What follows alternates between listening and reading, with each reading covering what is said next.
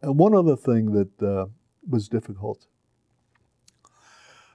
after the war, say 1946, I was now 11 years old, there were Holocaust survivors who were coming to this country.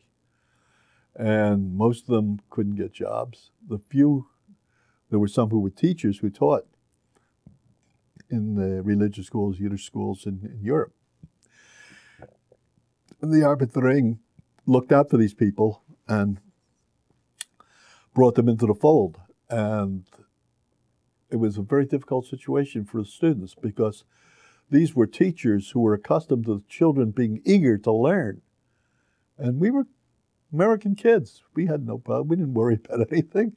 We said, and I remember to our, I guess, shame forever, we had one man, Haver Toviash, who was a refugee from Auschwitz.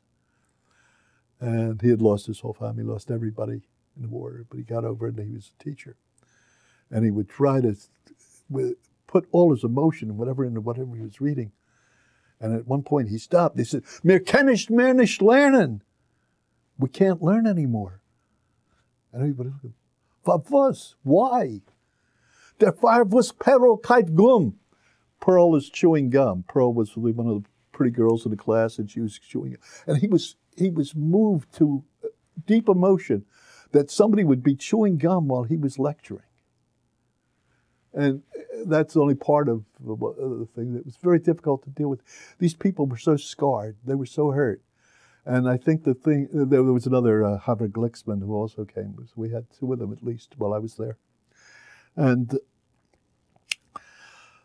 they were, I can't find a word that describes how they felt about us American kids, Jewish kids, who were nonchalant, who didn't care.